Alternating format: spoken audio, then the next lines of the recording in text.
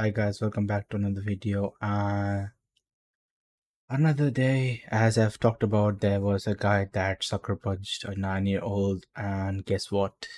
He was a black cat, so I guess uh this is happening again and again, and I guess this is becoming a very big issue where these so-called like black people are feeding into this typical stereotype of aggressive black people, and this has been continued for so long that even black content creators are talking about it and making videos about it. And when your own community is calling you out, then there's something definitely wrong going on, that you're doing there's something that you're doing wrong, that your own fucking community is calling you. Otherwise you might have got you might have got some kind of support, right?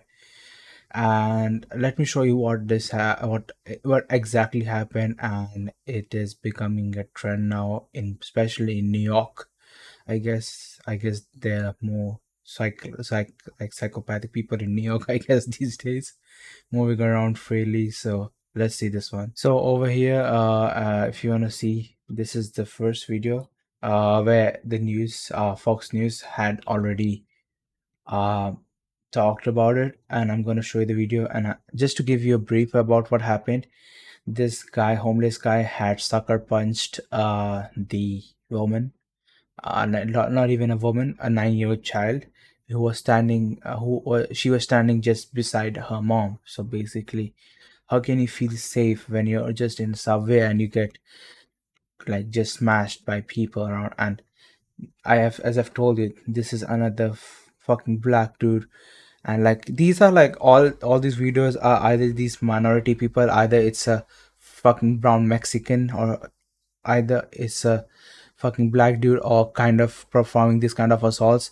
And when you talk about it, it's like, oh, are you being racist? I mean, if you act like a retard that like that, obviously the whole society will be racist. If you think you're a black person and you can do anything, and every time if anyone's gonna call you out, you're gonna be racist. Yeah, if the 90% of the society, like the Indians, which also like comprised of mixed Indians, the Asians, the Southeast Asians, the Americans, if all people come against you and try to be racist to you and like do the same behavior that you do to them, what will happen to you guys? And it's kind of like, it kind of rages me like to see this kind of stuff.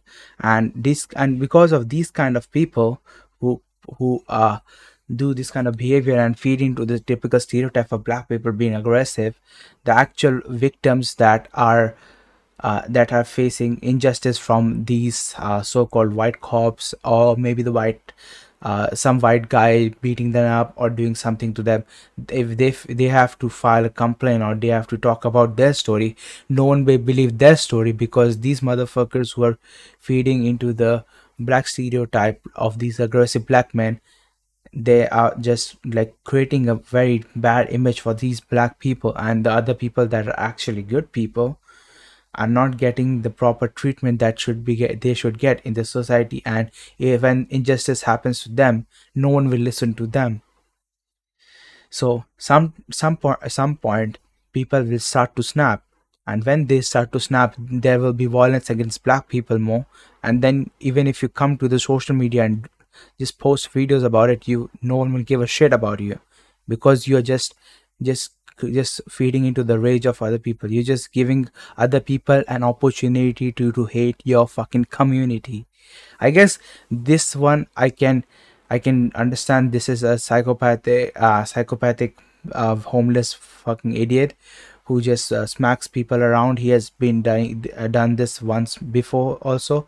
He was arrested. I don't know why the fucking cops left him.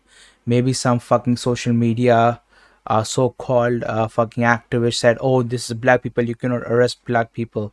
Like some kind of stupid motherfucker did that, and he got bail or something, and he's back in the street sucker punching. Will you fucking take responsibility for the people that he's harmed? And right now you see what kind of like acts that these people are doing One right now. suspect is behind bars this morning awaiting arraignment. He's accused of punching a 9-year-old girl in the face. And it's not his first assault with very similar circumstances. Good day's Briella Tomasetti live at Grand Central, where this latest assault took place. And we're hearing there's just a little girl involved in this. Briella, what's going on?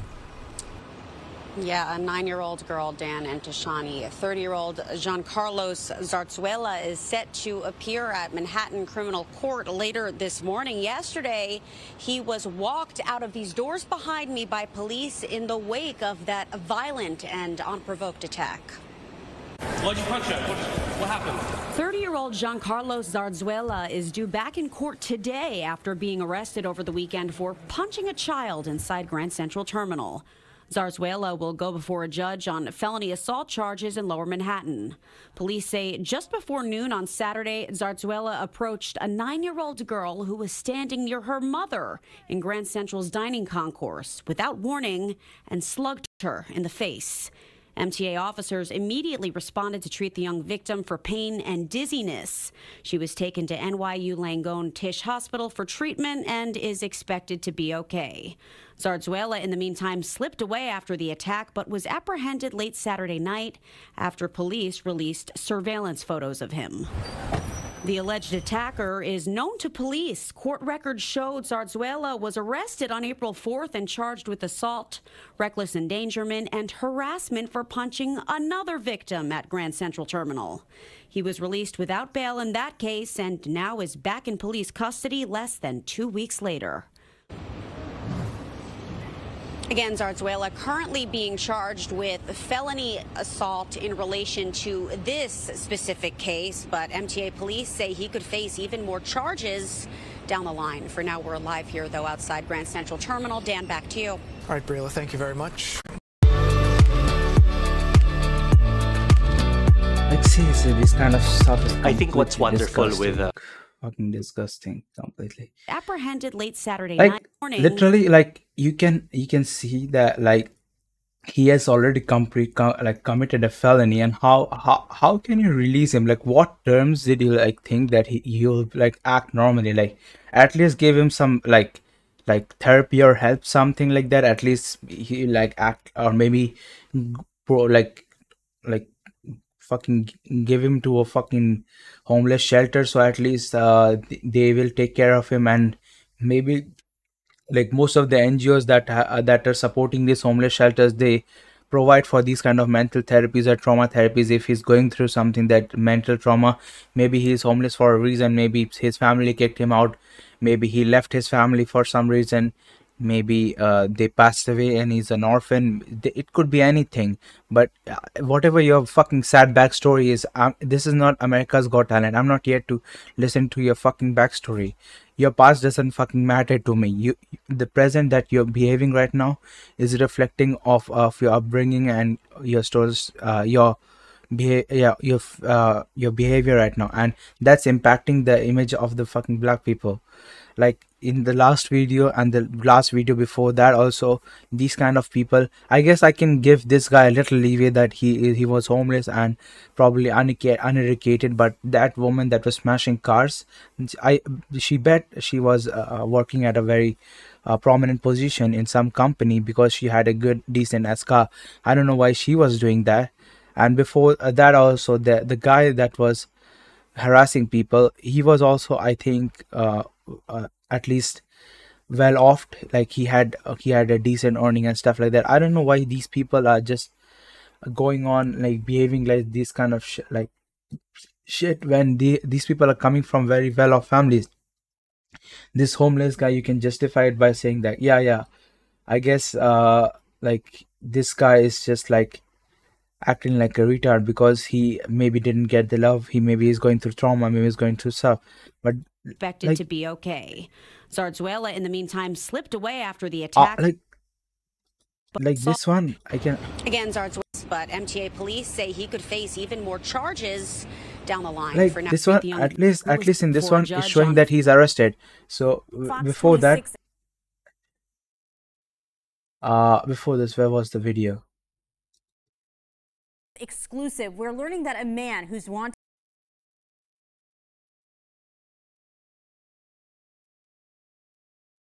before like this, I think there was another video. I am not sure where. I think, yeah, this one. So in this video, sorry for the fucking ad.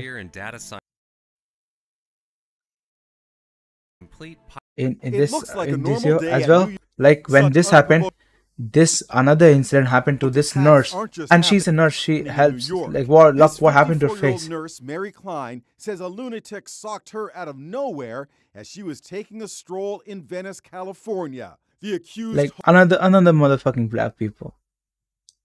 homeless assailant hit her so hard she had to have her jaw wired shut. Like, why do you have to act so aggressive? Like, what's the big deal? Like, I know your life might be miserable. Like, a lot of people are like unemployed in every part of the world. Like, obviously, there's an inflation. The cost of living has increased. Everybody has problems in their life. Even the richest guy in the world might have his own problems in life. That doesn't mean that he's going on sucker punching everybody on the street. Is that the behavior? Is that the outrage that you? That like is this all your fucking rage room that you can smack anything on the street that you want? That bitch is breaking breaking windshields. This motherfucker's breaking people's teeth and stuff like that. What kind of behavior is that? He tried to kill me, he tried to choke me, and he tried to knock me out. Mary Klein says she'll never feel safe again. I think we have a tremendous mental illness crisis with a homeless population. We don't realize that our families are not safe.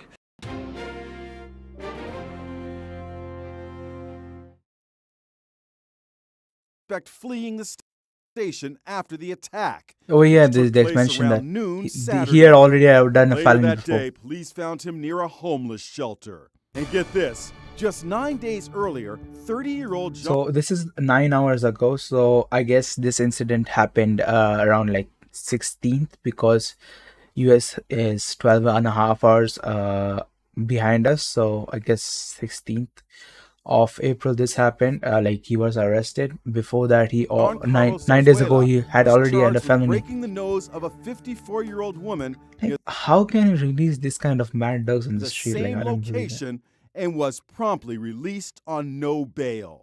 It doesn't make any sense that this guy, who recently was released after being charged with randomly punching someone else and breaking that victim's nose, should be back in a public space where he can attack others, especially children, says the spokesman for the Metropolitan Transportation Authority. Such I know. After these kind of incidents, when actual fucking victims, like actual black people that have faced injustice from other communities, white community, Hispanic community, or brown community, if they are coming out, they're gonna face the rage of these people who are getting outraged because of these fucking incidents that are happening, where black people are just like going on causing rampage in the city, whether it's New York. Well, last one I think I don't know. It was, I think, in Jordan, a metro station or something.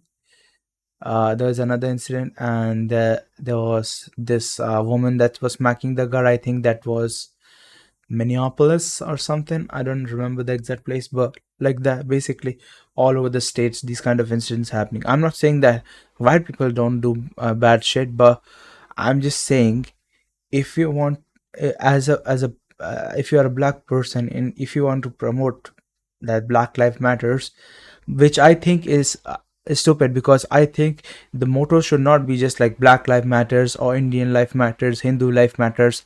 I think as humans we should be taught that each and every person is important and each and every person's life matters, irrespective of the gender, race, skin color. Like I don't know, why is it to be specific that one community should be supported more than the other community and there should be divide between that? I guess the divide is the reason that these kind of incidents are happening. To be honest, I don't know the exact reason. I'm not like a psychiatrist. I cannot I don't study human behavior that much, but like as much as I know, this could be one of the reasons where this kind of aggressive activities are happening, whereas black people are showing their anger and frustration towards the white community or other races, or maybe they're just trying to store their dominance, which is also kind of sick. It's completely like demotivating to watch these kind of videos every day. Like at least like 3 to 4 videos pop up on my feed, and over here this as I've already mentioned before, I've watched this woman's videos. She is a black woman and she made this video, and you have to watch this video to understand more context I about it. go on TikTok the other day. I see this girl talking about, yo, I just got punched in the face in New York City. I was literally just walking and a man came up and punched me in the face. Out of nowhere, this man just came up and hit me in the face. He goes, sorry, and then punches me in the head. Last week, I was assaulted in New York City, as you can kind of see here with my black eye. I get 5, I get 6, I get 8, I get 10. On the 4 videos I just showed you, they don't give a description of the man, which of course, typically we know what that means. When you're not getting a description of the person who committed the assault, you are kind of getting a description of the person who committed the assault. I don't want to say that's the case all the time, but honestly in 2024, like 9 times out of 10. But when they come onto TikTok, they're not being as forthcoming with the description, because if you say it was a black guy or a Hispanic guy, all of a sudden, you know, people start coming at your neck for being a racist, a xenophobe, all these different things. So we can sort of read between the lines here. I go on TikTok the other day, I see this girl. Do you understand what the fucking biggest problem is? You can't even complain because this so-called motherfucking black, other black influencers, not this one. She's a very good individual. She talks about a lot of matters. You should definitely go check out her channel. But other the so-called TikTok black influencers, every time someone will call out a black person or a person of color, that, oh, this guy did something to me, they'll come in their defense irrespective of they know the situation, they know the person, they'll just come to their defense. You cannot defend a person that you know nothing about, or you cannot defend the side of where you have not studied both the sides and you don't know the case itself. I think it's bullshit to just see one side of the story and just start blapping on the fucking internet. Especially, I guess TikTok is just filled with retarded anyways. That's why I don't post that kind of stuff on TikTok. It's mainly just me playing games and just clips of there in TikTok. I don't post serious stuff on TikTok because I don't think there is any person on TikTok that has more than 2 brain cells in them to just understand what I'm trying to say over here and what message I'm trying to give over here. I'm not trying to hate on black people. I'm just trying to make black people aware that your fucking community is destroying your own fucking community and you have to save your own community yourself. I'm not gonna come like this fucking super brown guy like the last video that person said and save your fucking community. You should be able to stand up for your own community and save your community. And if you see these kind of black people trying to misbehave with other people, you should step up against your own people, because if we step up, then we are the bad guys and the other guy is always gonna play the fucking victim card anyways, right? Completely messed up world, bro. Completely messed up world. Anyways, that's all for this video. Hope you like this video, found this video interesting. Sorry if I rage a lot, but these kind of situations really make me really pissed. That's all. We meet you in the next video. Subscribe to the channel if you want to watch more videos, and hit the bell notification if you want notified to get notified when I post a new video. And we'll meet you in the next video. Till then, peace out.